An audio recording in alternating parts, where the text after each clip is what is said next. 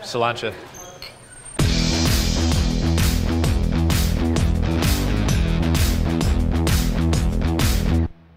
Today we're at Stone Brewing Company, Ladyface Ale Company, Mother Earth Brew Co., Hangar 24 Craft Brewery, Ballast Point Brewing Company, The Brewery in Orange County, Paramount Studios at LA Beer Fest.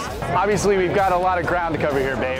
We went through a big expansion this year. We want to get really good beer to more people. I'm Mike James from 5secondfilms.com. I would like you to watch me brew a batch of my holiday spice beer.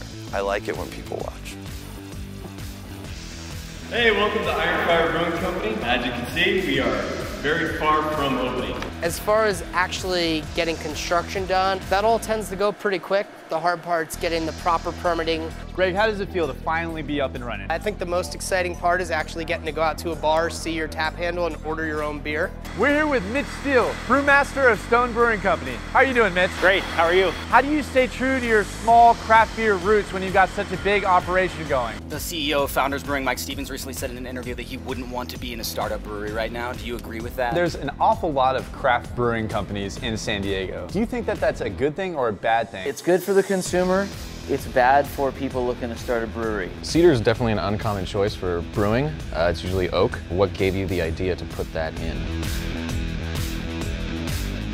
All right, let's get this tasting underway. This is the beginning.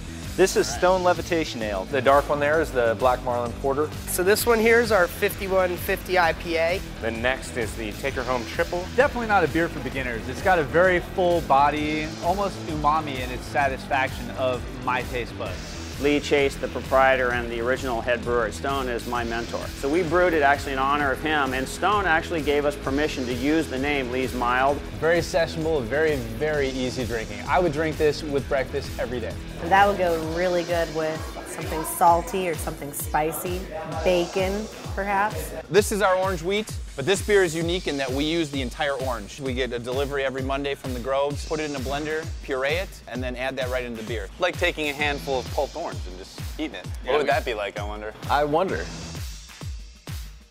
It tastes more like orange and grapefruit, combined. You got something on your face.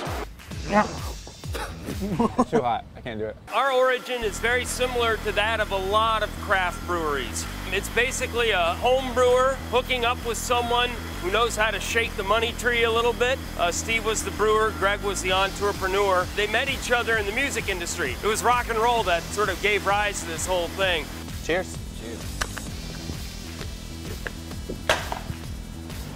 Jesus Christ. How do you follow up that? Sexy!